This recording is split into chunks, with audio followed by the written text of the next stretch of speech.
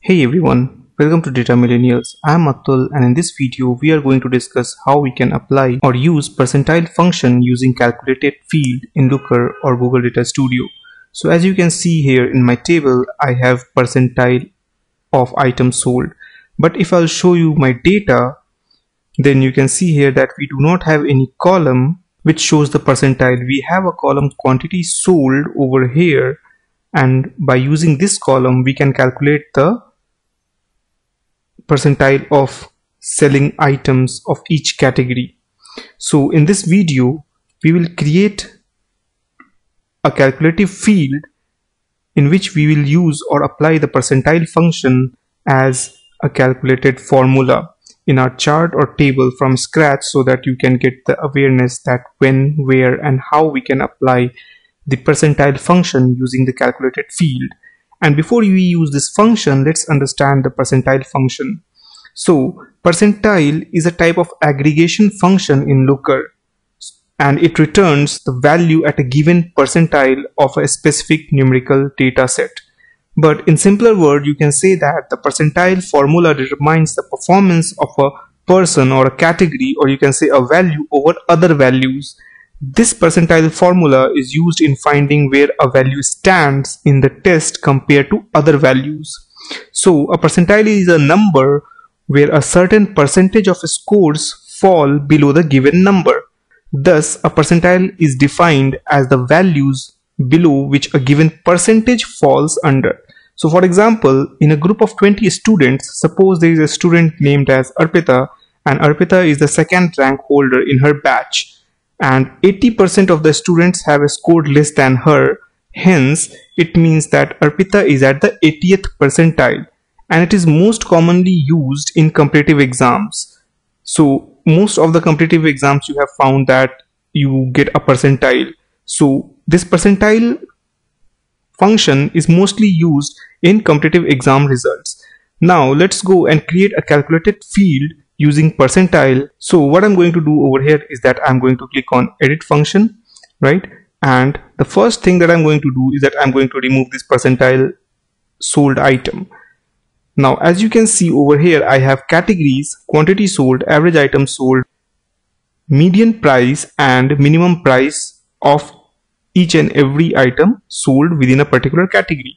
Now what I need to do over here is that I need to find the percentile at a given certain number, that how these categories are performing. Okay, so what I'm going to do is that I'm going to get into this data section, and then I have to click on add a field. Once you click on add a field, then it will allow you to add a calculated field.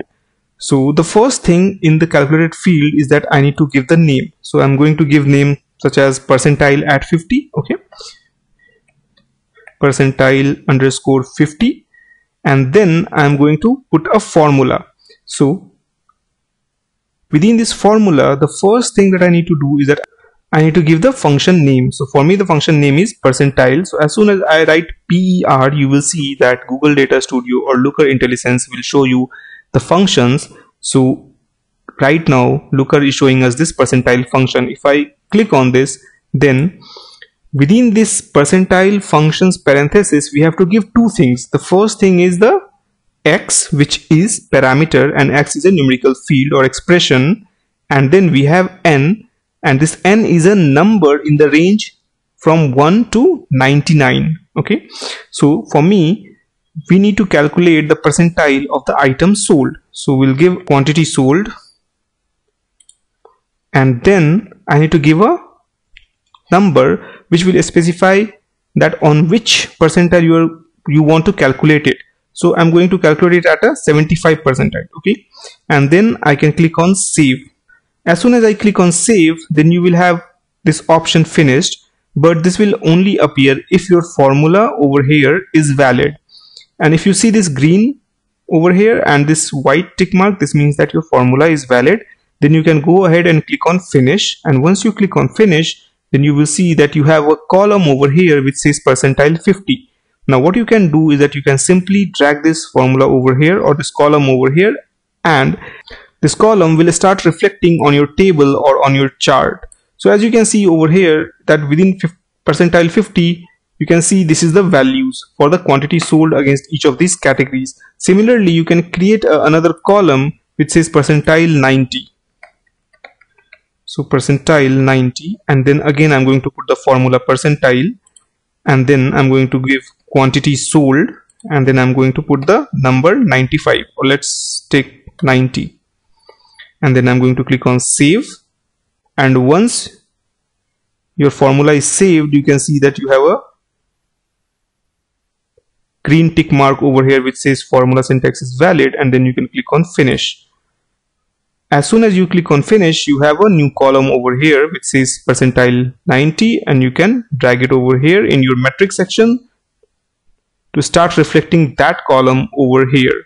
As we have successfully applied and used the percentile function using a calculated field, you might have a question in your mind that how does this percentile function works, right? So within this percentile function, you have two values. The first one is a numeric field and the second one is n. And this numeric field, or this first input within this percentile function, is a numeric field, or you can put it as expression.